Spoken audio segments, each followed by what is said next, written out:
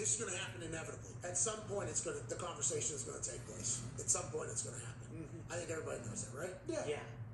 Can't be acting like a slapdick all the time. Maybe that's what he needs. Go out and live with Coach JB for like 2 weeks to a month. Go to LA. I'd watch that. There you go. Jackson Mahomes comes back. He might be the fucking OC next year for the Chiefs. That'd be a good program to watch. Coach JB smoking cigars with Jackson Mahomes. Yeah.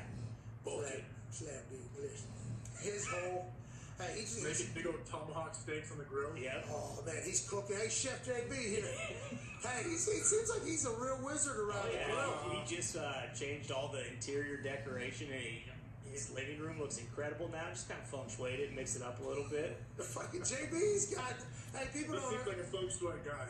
Yeah, he is, man. He's got depth, dude. Yeah. He sees that last chance and just sees how he coaches and motivates. That guy at our house at the Super Bowl. All time. Man, Awesome. I could have listened for another few. Legit. Did anyone get a picture of JB posted up in his awesome posture, just sitting there smoking a cigar, and we were all circled around him. Tell awesome AJ is a fool. Like, it was exactly what I thought it should be. It was perfect. It was like a small theater we were giving that man. Yeah. He's smoking cigars, drinking his own whiskey. Fucking legend. Let's go to the Shout out, guys. Let's go to James. Appreciate y'all. James.